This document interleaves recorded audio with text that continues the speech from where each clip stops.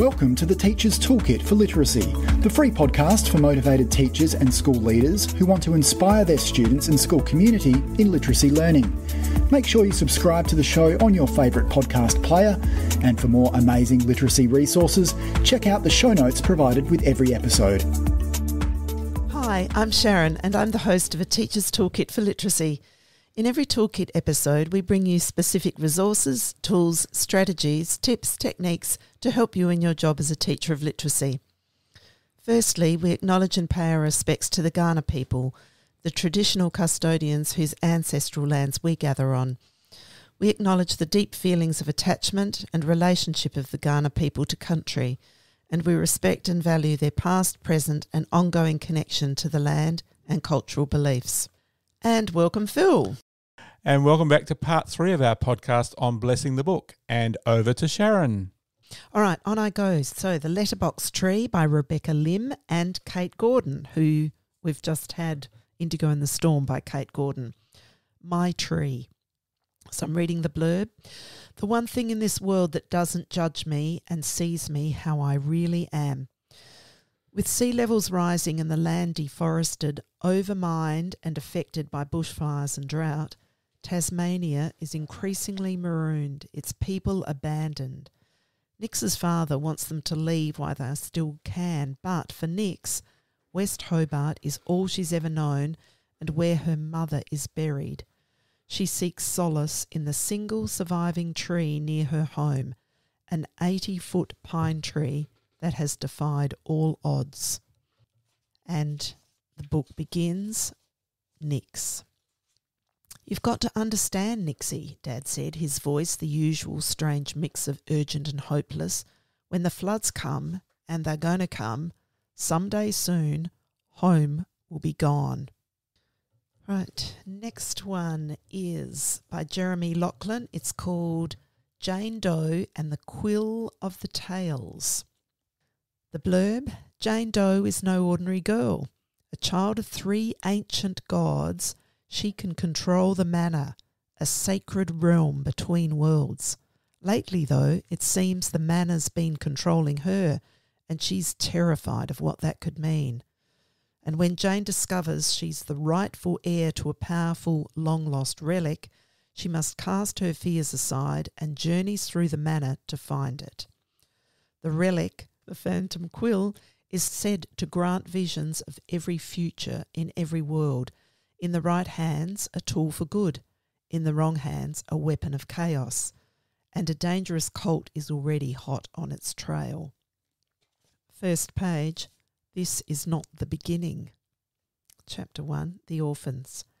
The boy had been hiding for months, sticking to the shadows, sleeping in trees, only creeping into the village after dark to steal scraps from the smouldering campfire. Tonight, he finds a roasted taro in the ashes and the remains of a picked-at kappa bird, filthy but edible. He gnaws at the carcass until his belly is almost full, finds a jug of water too, and kicks it over. When we bless a book in this way, our reading of it should be what's bringing this book to life and brings the blessing of it. So it is our job as reader and blesser of the book to do what the author would like us to do with that book. And let's refer people to that lovely Mem Fox podcast on reading aloud. We've got a link to that one too. Yes, yeah. The next one is Dusty in the Outwilds by Rhiannon Williams. I'm doing the blurb. Step into an unforgettable new land. Dusty has grown up hearing whispers about her mysterious Aunt Meg, who went off to live out wild and never returned. Yet Dusty's father refuses to discuss what happened, and her only clue is a photograph of her aunt as a young girl with a strange, monkey-like creature on her shoulder. I love the dedication in this book. For the Boy and the Spaghetti. Chapter 1. A Murderous Uncle. Probably. There was a door in Gran's house that no one ever opened. Dusty had come to think of it as part of the wall, But today something was different. An old iron key was sitting in the lock. Next book, Meet Me at the Moon by Siobhan Ploser. Blurb. Dad said everything is magic and science is just figuring out how magic works. For Karina Sudgeon, nothing is more special than a moon tree, a tree grown from the seeds taken on the Apollo 14 mission into space. Her father taught her everything she knows about them, but he passed away before they found one together. When Mum relocates the family to the Otway Ranges, side note, Evie and the Rhino, Otway Ranges, so we're in that place in Australia again, Karina becomes determined to find a moon tree on her own.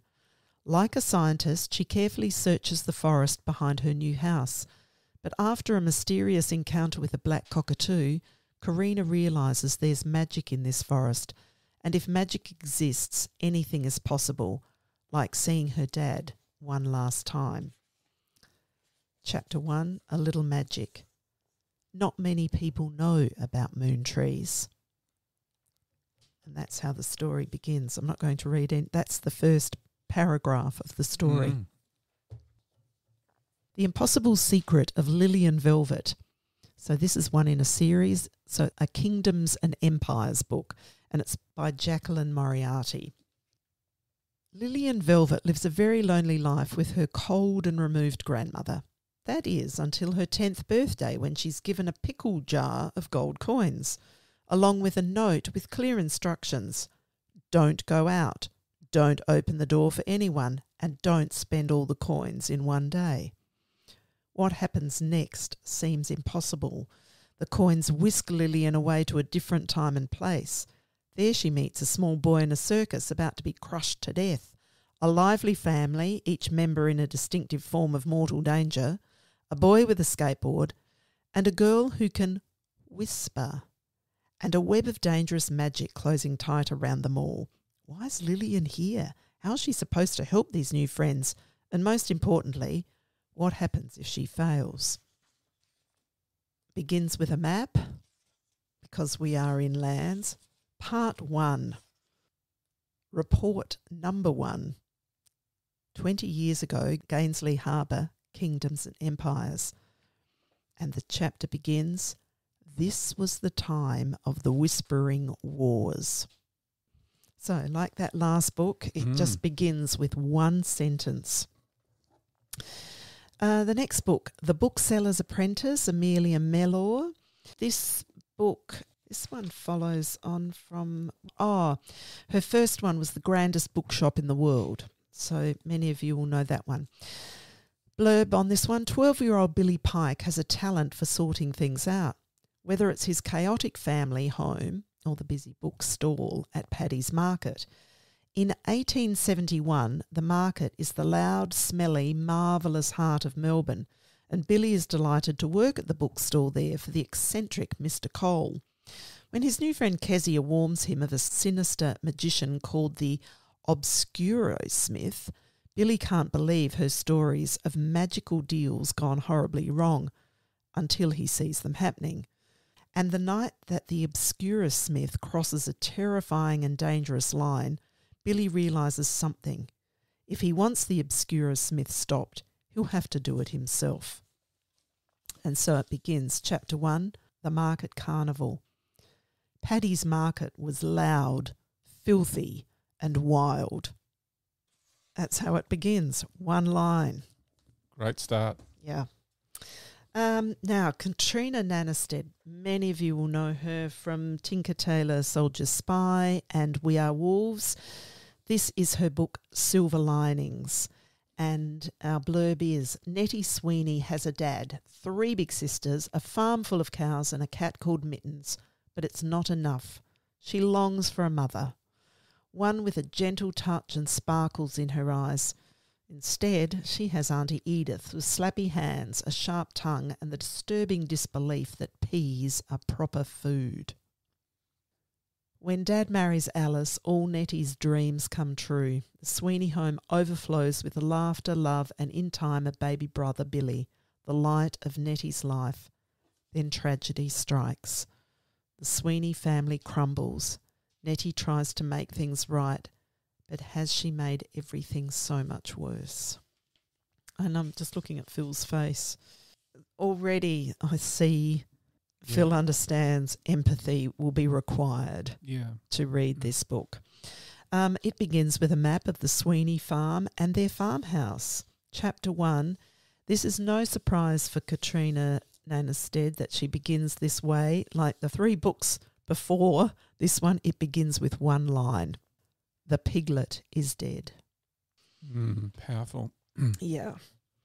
I do have her other recent book, Waiting for the Storks, Katrina Nanestead. I don't want to remember the truck or the night I was taken or the family I left behind. I am not a sad Polish girl. I'm a good and happy German girl. I am. It's the Second World War and Himmler's Lebensborn program is in full flight when 8-year-old Zofia Alinsky is kidnapped by the Germans. She has blonde hair and blue eyes, just like the other Polish children taken from their families and robbed of their names, their language and their heritage. But when Zofia is adopted into a wealthy and loving German family, it's easier, it's safer to bury her past deep down so that everything is forgotten until the Polish boy arrives and the past comes back to haunt her. Chapter 1, Waiting for the Storks. It actually begins not with a chapter, this is prefacing the chapter 1, and it's a Heinrich Himmler quote. I really do have the intention to gather Germanic blood from the whole world, to rob it, to steal it, wherever I can. Yeah.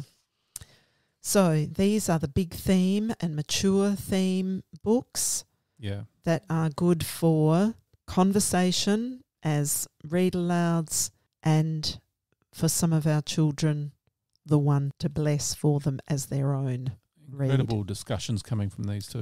Yeah. We do have an illustration on the page here prefacing chapter 1. A father, a girl on his lap, a mother, I'm assuming father, mother, girl on lap, sitting across the table from each other and everybody laughing. And we've got the line here, cream on your salami or gravy on your poppy seed cake. Make a choice. And chapter 1 begins in Krakow, Poland, December 1941. And there is our line, cream on your salami or gravy on your poppy seed cake.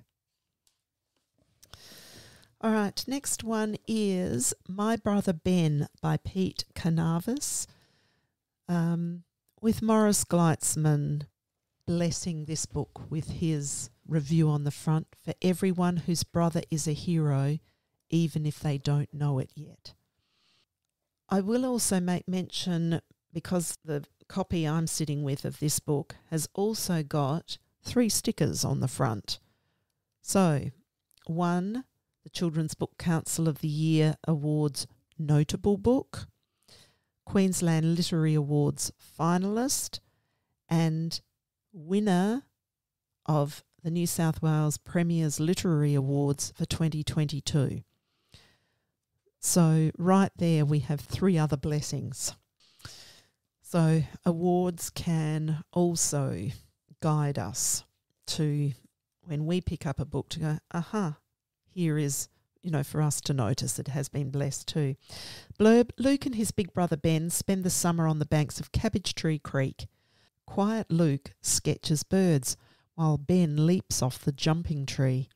The boys could not be more different, but they share the same dream, winning a boat so they can explore the creek properly. Then Ben starts high school and the boys drift apart. When Luke catches Ben sneaking out at night, he knows his brother's up to something. But what? A timeless story of birds and boats and of brotherly love that is bigger than a wedge-tailed eagle, bigger than the sky. Prologue. Lovely. Prologue, a strange feathered thing. Last year, I found a dead bird on the road outside our house, a young magpie, grey and white. It lay flat with its head on the side, one wing stretched out and the other squashed under its own body. I crouched down, hugged my knees to my chest and stared. Wind tickled the tiny feathers on the bird's breast. Its legs stuck out like black twigs and the back of its neck glowed pink in the setting sun. So we have our little prologue here by the author before the story begins.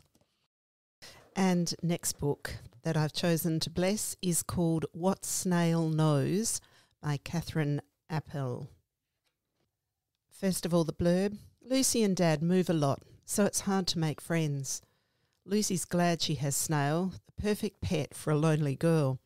If only she had her own shell to hide in every time she started a new school. But this place is different. She likes her teacher, Miss Darling. She likes her classmates, especially Tani. She even likes Mayhew's van park, where she lives with Dad and Snail.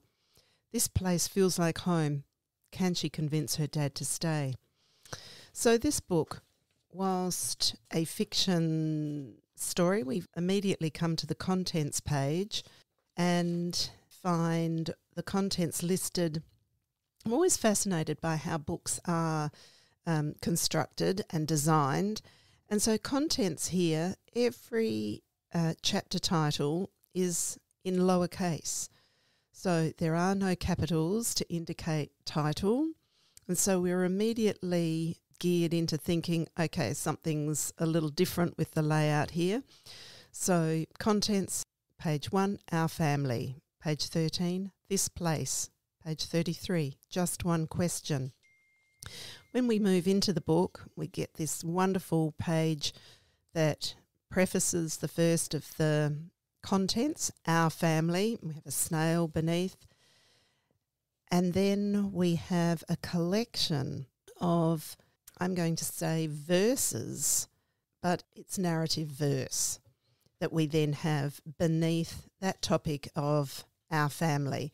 So we have Just You and Me. Then we have What If. Next one is And Snail. So within that content section, I can't really call it a chapter, but under that heading, we then have a lot of verses that tell, or free verse, that tells the story. A few other really interesting features of the text is that for the verse or the section where it talks about, I'll just read this part. You won't be able to see it, but first of all, just listen to the words. Dad said the same thing he'd said every time we'd moved before. It's just you and me, Lucy. We don't need nobody else. Now, what you can't see, but is an incredible extra layer for the reader, is that those 3 sentences are all written in a shape. The words are arranged to form the numeral 2. And so there's this point, about Dad saying we don't need nobody else, just the 2 of us. But here we have this beautiful layout of text in the shape of the numeral 2. So very clever, Sharon. So clever. So it makes us slow down as readers. It makes us think not just about blah, blah, blah, blah, blah, blah, blah reading, but it is in the way the words are arranged on the page as well that really bring us to deeper meaning, to deeper understanding, and really honouring the author in thinking about what are they really trying to say. What Snail Knows begins with this heading, Just You and Me. It's just you and me, Lucy, Dad said when all the other prep kids were making Mother's Day cards, and I asked, where's my mummy? It's just you and me, Lucy, Dad said when the Year 1 teacher at a different school wanted us to draw our family tree, and I asked, why don't I have a grandma and a granddad? So, What Snail Knows. Lovely for its layout and for its story. Right, next one is How to Spell Catastrophe by Fiona Wood. And for the blurb, Can catastrophe expert Nell Macpherson foil her mum's awful plan to blend their family, keep her balance on the wobbly friendship tightrope, and successfully campaign for grade 6 to strike for climate action? Oh, and sort of as the byline, what's the worst thing that could happen?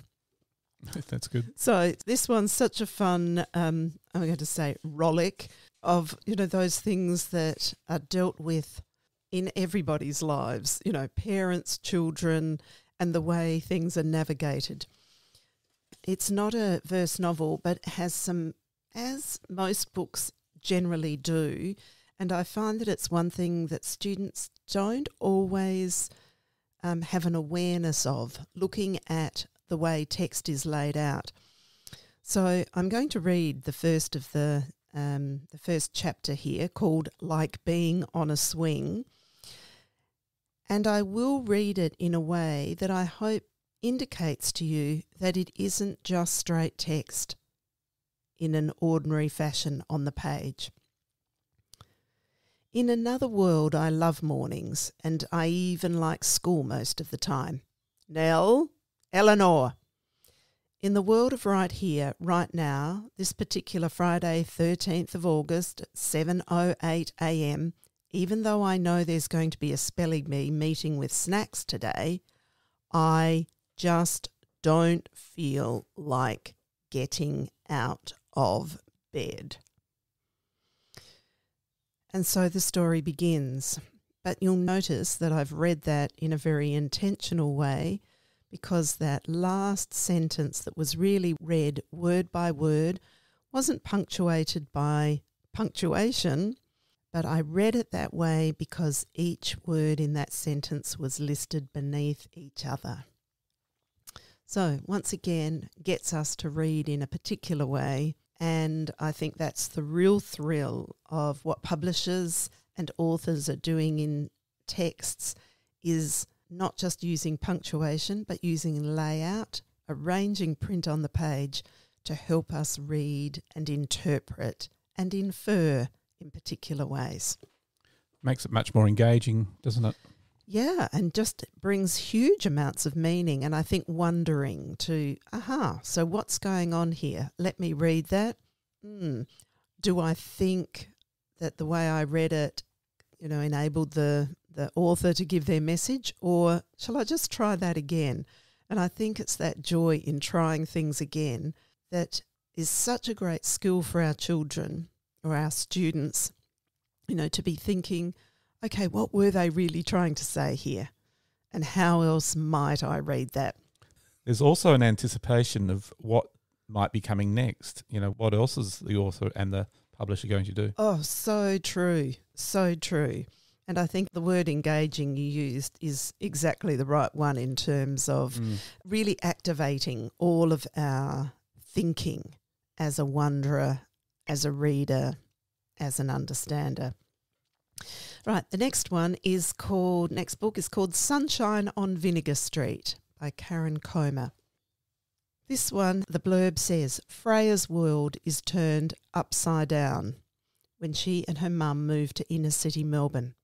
Stuck in a new apartment on the 11th floor, and Freya is afraid of lifts. Stuck in a basketball team where not everyone likes a new star player. Stuck in a classroom of kids who don't know Freya is a donor-conceived baby. Stuck, just like little Audrey in the Skipping Girl sign, suspended over the suburb of Abbotsford.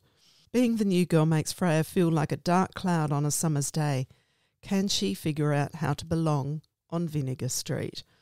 And isn't that the immortal dilemma for change and finding our place to belong?